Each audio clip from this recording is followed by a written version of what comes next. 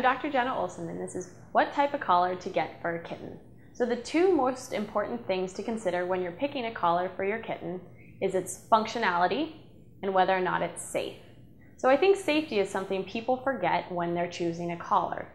One of the things that cats need is a quick release collar. So if they're going inside and outside and climbing things, if they should climb something and get stuck, that collar should release.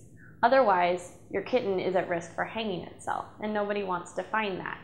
The other thing a cat needs on their collar is a tag.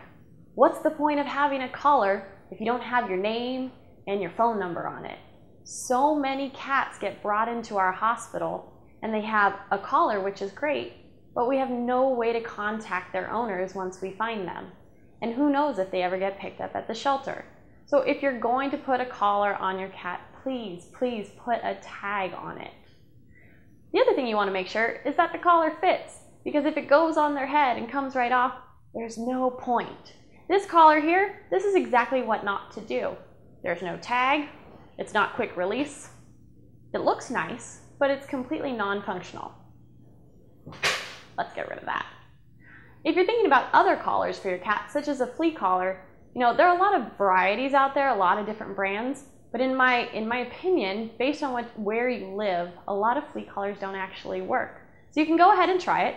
It may depend on your region of the country, on whether or not it's going to be effective, but in my opinion, they don't work so hot.